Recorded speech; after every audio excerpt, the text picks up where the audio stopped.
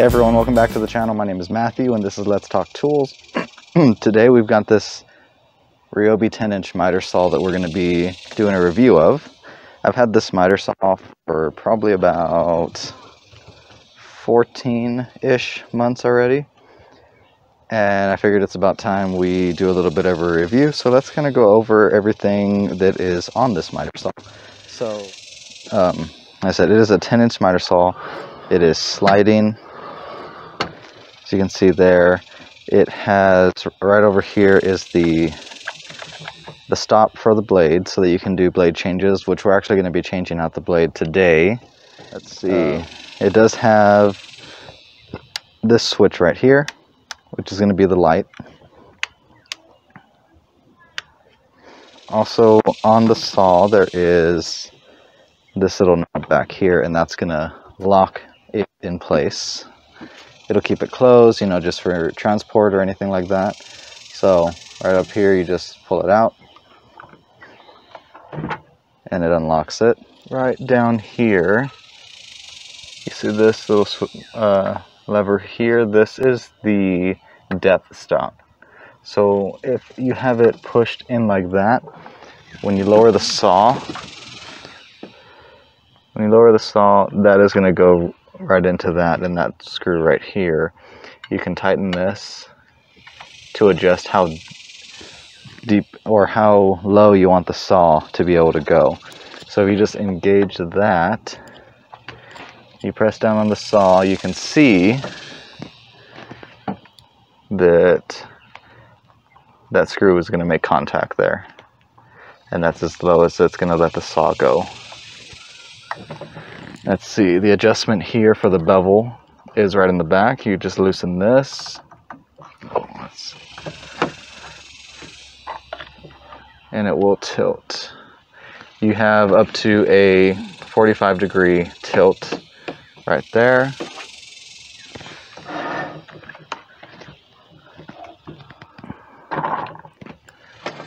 And then just tighten that when you have it to where you need it.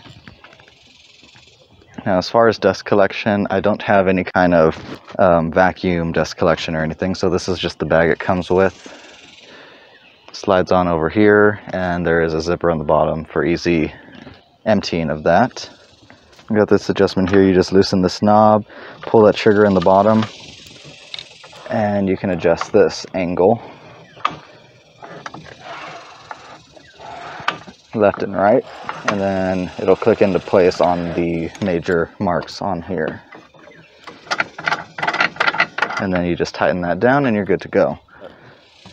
We are going to go ahead and do some cuts with this is actually the original blade that came with the saw. The original, I believe it's like a 40 tooth general purpose blade that came with it. This is what we've been using for, like I said, probably about 14-ish or so months. Let's make a few cuts with this blade and then we'll change out the blade.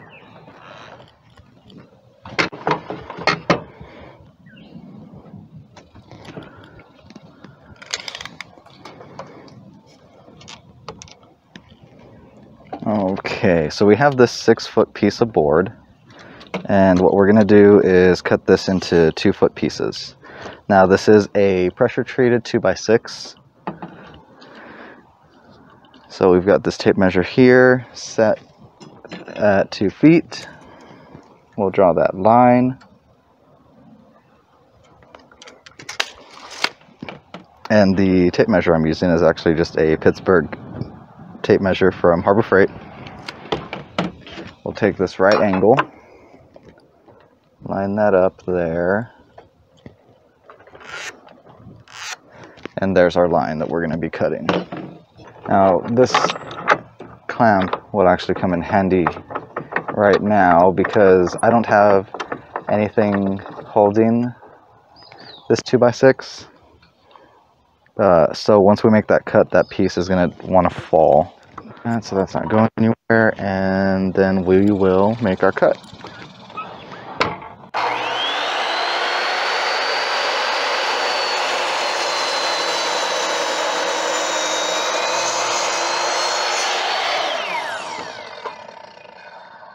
All right. And there's our 2-foot section of 2x6. Okay, so now what we're going to do is we're going to change out this blade. So before we even go into getting this blade off, what we're going to do first is unplug the saw. So that way there's no power to it. Alright, now to do this blade change, first thing we're going to have to do is we're going to take this Allen wrench screwdriver that is included with the saw, and we're going to have to loosen this screw right here. We're going to loosen this because if we flip up the guard, we're not able to get to that bolt right there to untighten the saw blade. So we'll loosen this screw. You don't have to take it out, it's just enough to get the guard out of the way. And so that exposes the nut right there. So we'll engage the stop on the blade.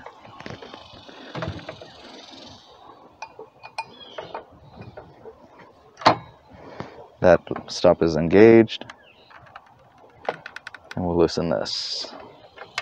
Okay, so there's the nut. Well, the bolt, I guess. Right here. And then we'll pull off the blade. And we have our new blade right here. This is a 10-inch blade. It's a 62 that says it's a fine finish. Okay. We'll take out our blade. So this is Avanti PRO. They are not a sponsor, but this is what I picked up. I did look at some of the Diablo blades, but you know, really for how often I use the miter saw, I didn't really want to justify spending that amount on the Diablo blade, and I'm pretty sure I picked this setup for I think like 20 bucks and 2 blades. So we're gonna try it out, see how it compares. I mean, the only comparison I have to go off of is the original 40-tooth blade that I was given, so I feel like anything else is probably an upgrade. Put the blade on the washer, and we'll take our bolt.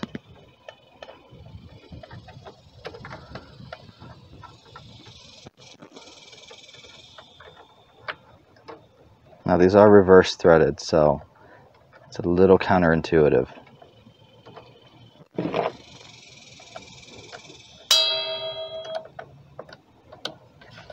Put down our stop. Tighten this down. Okay, so now after you've gone this far, don't forget that you still need to put that screw back in to hold this guard in its place. That's that. Now let's go ahead and make another cut. So we've got here a 4-foot section. So we'll take a 2-foot section again.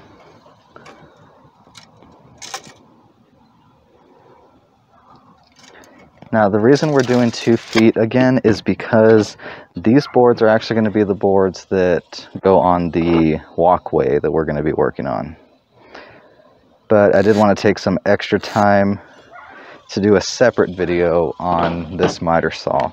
This miter saw it's great. Like I said, I don't really use it as much anymore. When we first got started building, you know, garden beds and stuff like that, building tables and chairs, this miter saw saved us a whole bunch of time, because originally what we were doing, and it sounds silly now that we say it, but we had them at Home Depot cut all of our wood.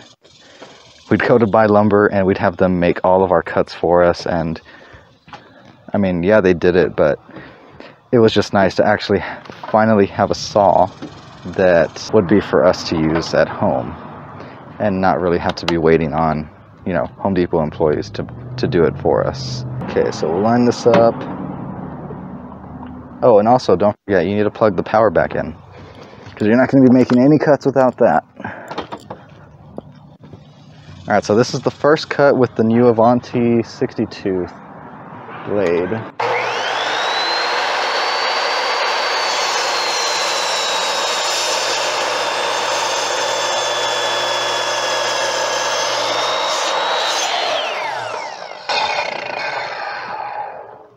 Alright, So that's that. Let's compare them. So this is the finish we got from the 60-tooth blade. Very minimal rip out there in the bottom. And this is the cut with the 40-tooth blade. Now it looks a little rougher. There's a little more cut out right here, some more on top. But I mean, overall, it seems, I would say, pretty similar. Okay, before I wrap up this video, I did want to show you guys this new cup I got. Let's see. I got this from, the name of the business is JD Outfitters. You can find them on Facebook. And she, Daisy over there, has all kinds of designs, just like this, for the different tool brands. So there's like Rigid, DeWalt, Craftsman, Milwaukee, I believe. But she doesn't just have these, she also has tons of designs. So she sent me this one, and I just wanted to show you guys how cool it is. I mean, alright y'all, so thanks for stopping by. That's going to wrap it up for today's video. This is just a short little review on this Ryobi miter saw.